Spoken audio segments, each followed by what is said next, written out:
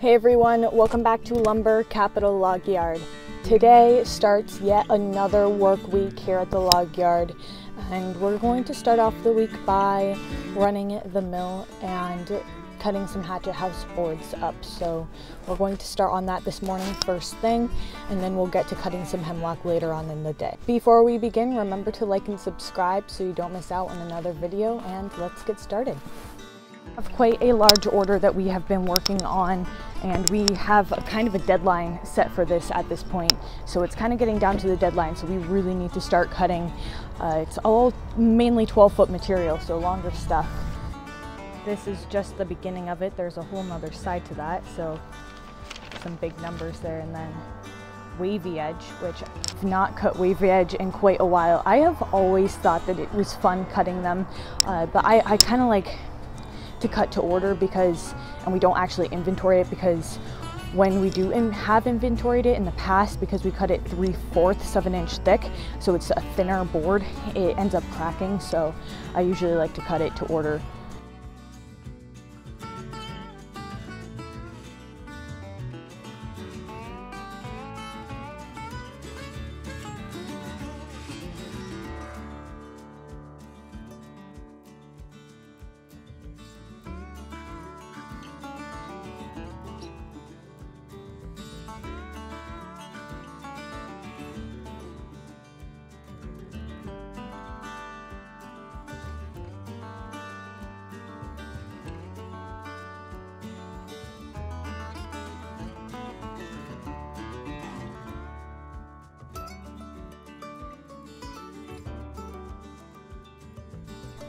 So my muck boots that I normally wear to work when I need to keep my feet dry have finally bit the dust.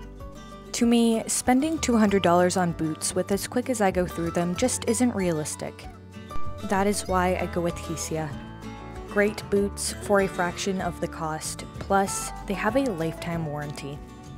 If you need a new pair of boots, whether it's for work or play, these ones are super comfy and are great quality, even down to the packaging. I'd recommend checking out their website and using the promo code down in the description to save on your purchase.